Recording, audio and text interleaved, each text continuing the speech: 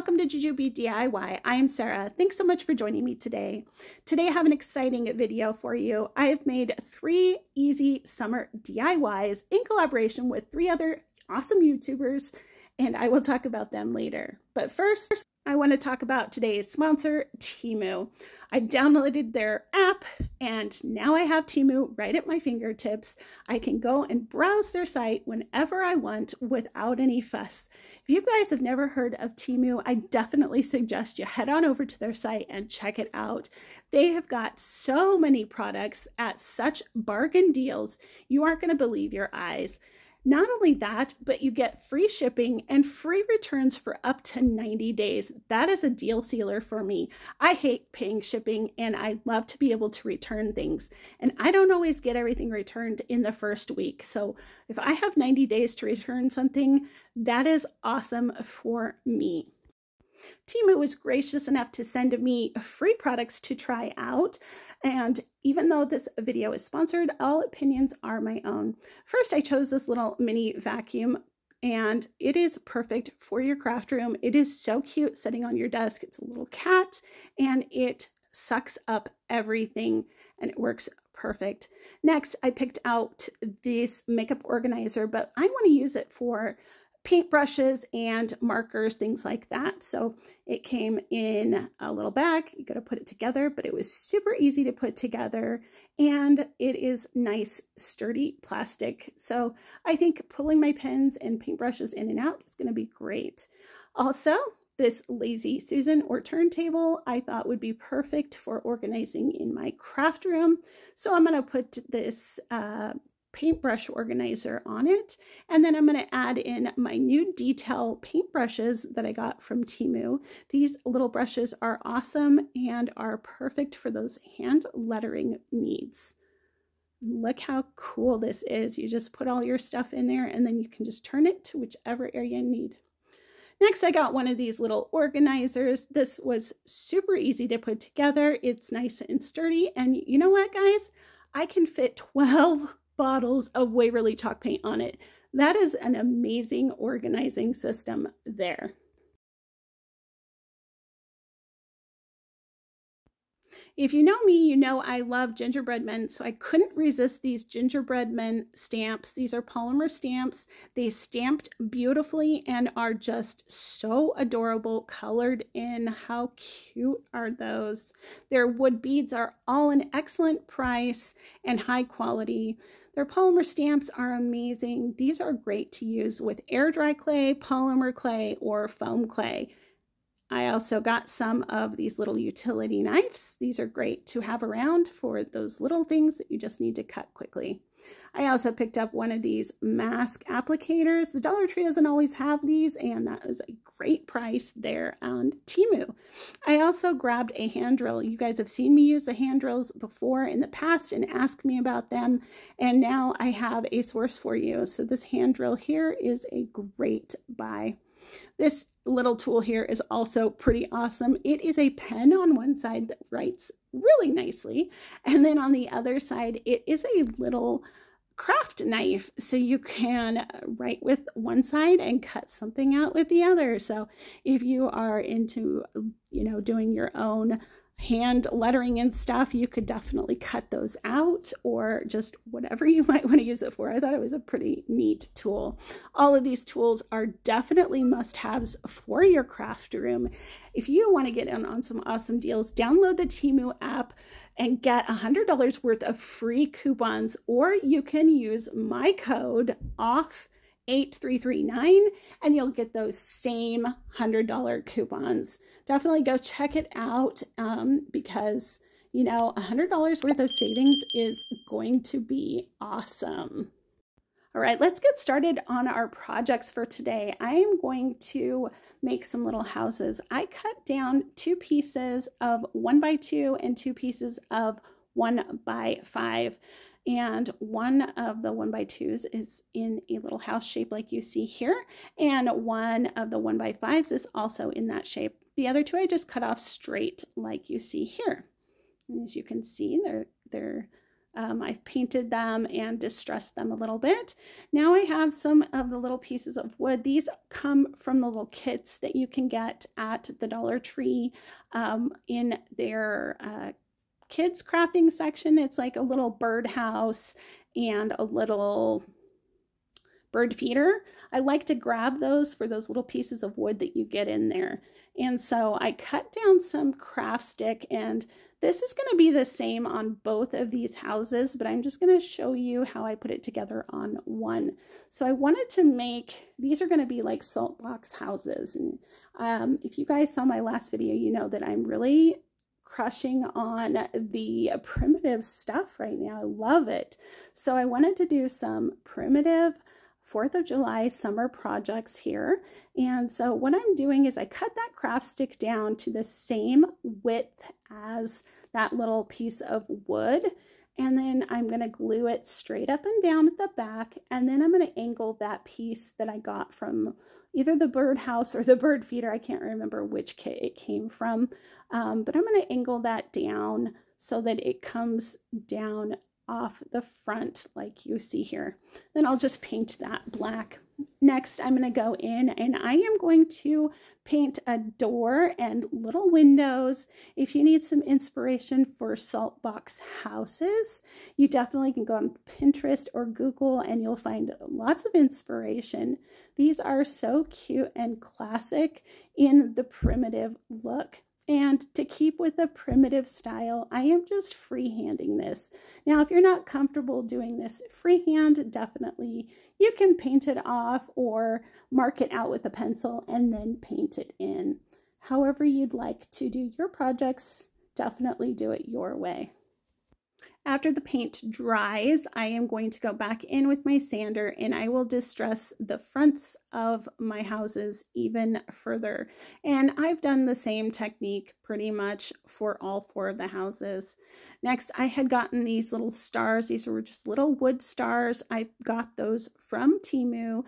They are 4 different sizes and I painted some of them in red and some of them in cream. And I had so much fun decorating my little houses with that. And that bigger star you see up there on the top is one of the wood stars from the Dollar Tree at Christmas time. And I'm just kind of showing you how I have painted and decorated each of my little houses here. And this right here is a macrame ring that I picked up from the Dollar Tree. It was one of the smaller sizes. I painted that blue and added some of those stars to make a little wreath. And I'm just going to add that to the top of this little blue house here. And I just had so much fun with these stars. These are just so small and cute, and they can go on so many items. I'm going to be excited to use these, I think, for Christmas. So you'll be seeing those again towards the Christmas season. And definitely, you know, I will link everything that I've used down below. And if you want to check out that stars from Temu, go do it because it's an awesome deal.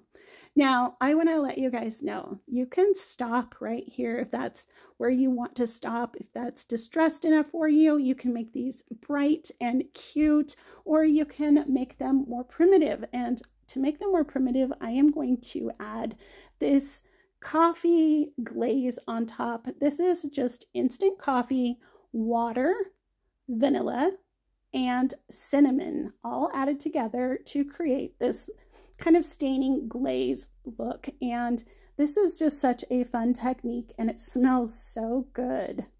I'm just going to brush that on and let it dry. Next, I'm going to add some coffee dyed fabric, and this is just a little piece that I had. I tied it around this house, and then I had another piece that I tied into a little knot, and I'm going to add it to the star in the middle of the red house. And that's really all there is to this project. These turned out so cute, and I am so excited to have these in my kitchen decor. As I mentioned at the beginning of this video, today is a collaboration with Ellie from DIY House to Home, and Kelly's Creations DIY, and Krista's Crafty Life. Definitely go check out all of these ladies' projects. I will leave the playlist link in my description box below. We're all creating quick and easy summer DIYs. Thank you so much, Ellie, for asking me to join in on this collaboration. I can't wait to see what you guys have made. For this DIY, I'm going to start off with a Christmas sock. I'm going to take it apart and use this striped fabric.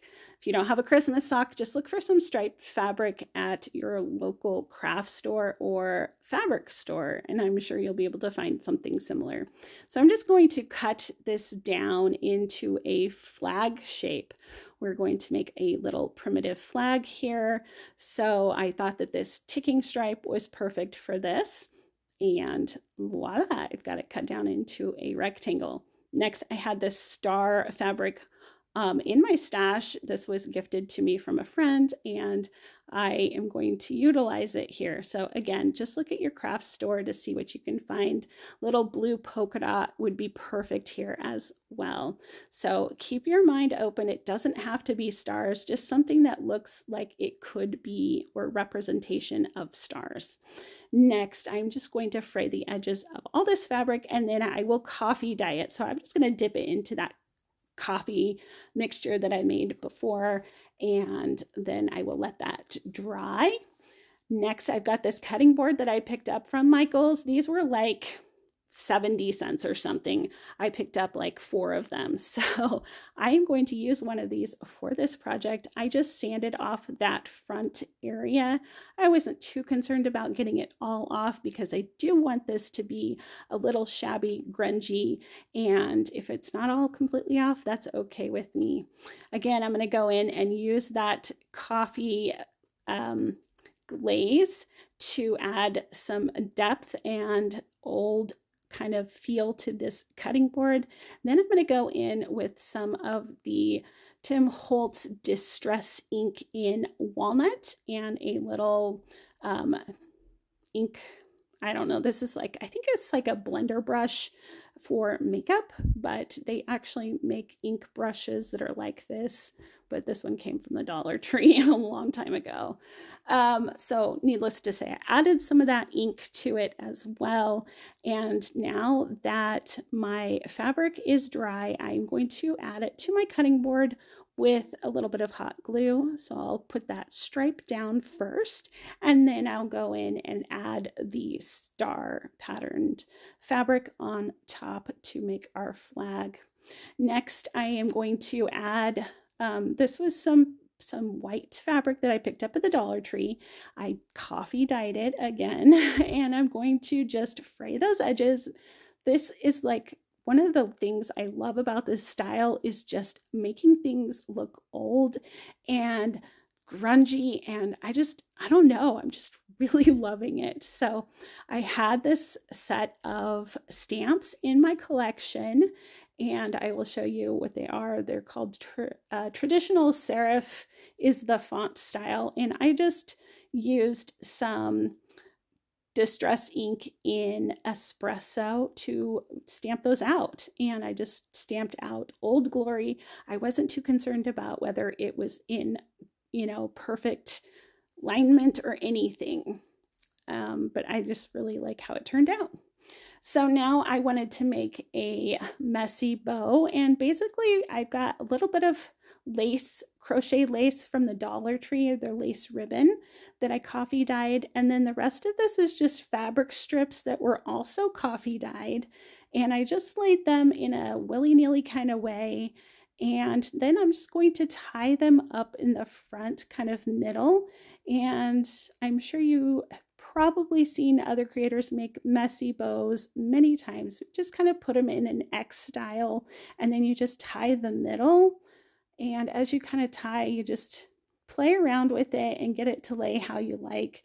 I actually prefer making messy bows with fabric. To me, it's a lot easier than trying to use a bunch of ribbon to make messy bows. I never can make the messy bows work very well with ribbon, but fabric is really easy to make a messy bow. So I don't know what I'm doing there, but I know some creators do the messy bows with ribbons and they do a beautiful job with it.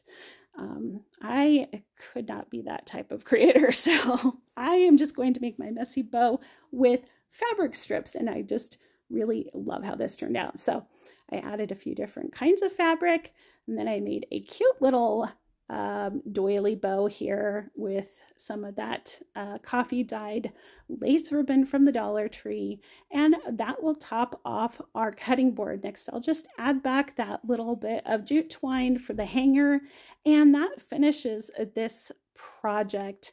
I think this one turned out so cute, and I really like it a lot. You guys will have to let me know what you think about this primitive style. I definitely won't be doing all primitive on this channel, but you'll probably be seeing a little bit more from here on out for a while. For our last DIY, I'm going to utilize this box that I picked up from Goodwill for 99 cents and a couple, well, actually just one of these Dollar Tree chalkboard tags that came from the Crafter Square section. So I'm just going to cut one of those off. I will give it a good sanding on that one side where the chalkboard is, but I do end up actually painting the other side and using the other side because I figured it would distress a little bit easier on the other side because it's just plain kind of cardboard on the other side. But I did fill up that hole with some hot glue so that it isn't as noticeable. Next, we're going to use one of these stars from the Crafter Square section. I'm going to remove the hanger and give it a good sanding. I'm going to fill in that hole with a little bit of hot glue and spackle. Once that's done, I'm going to get my ruler and a pencil, and I'm going to create a flag on the front of this star. Once that is all penciled in, I'm going to paint that in the traditional United States flag. And then once that's dry, I will take my finger sander and really distress this and make it look old. I'm also going to add some black paint to the very outside edge of the star and the back of the star just to finish it off. And I'll distress those areas as well. Once all of that's done, to finish off our star flag, I am going to add some little cream polka dots with this dotting tool from the Dollar Tree. Now we're going to grunge it up using that coffee glaze, and I'm just going to put that on. You can leave on as much as you want. You can add extra layers if you want it darker, or you can lighten it up a little bit by taking off a bit before it's dry. And I'm just going to do that to all the areas of this star. Now, I can't remember if I mentioned it before, but the box that I showed you at the beginning of this project, I painted completely black. All the sides, bottom, inside, everything is black. And then I painted that tag on the back black as well.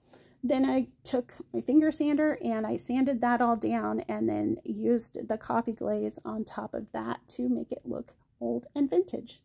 Next, I'm going to glue in my little tag sign, and I don't know how this worked out, but this little tag sign worked perfectly in this box. I was looking around my craft room thinking, what can I put in here to make it kind of look like how I want it to look? And I found this tag and I was like, oh my gosh, this fits in here like a glove. So I'm just going to use some wood glue and hot glue to secure that kind of in the back of this box. And as you can see, it's nice and distressed. Next, I will add my star, again using some wood glue and hot glue to do that. Then I'm going to add a little candle. This is just one of the emergency candles from the Dollar Tree. I made it look old and primitive. I glued the little stand to the bottom of my box, and then I added some floral foam and some of this Spanish moss. I will finish off this project with some bits of pitberry and dried baby's breath, and look how cute this is. I'm just loving these primitive objects. I think they're so great. So that's all I have for you guys today. Don't forget to go and look for the playlist in my description box. Definitely check out Temu. I'll leave all the links down below so you can go and check out Temu, get your $100 worth of coupons, and I hope you guys have a happy, healthy, and blessed day. Until next time, bye-bye.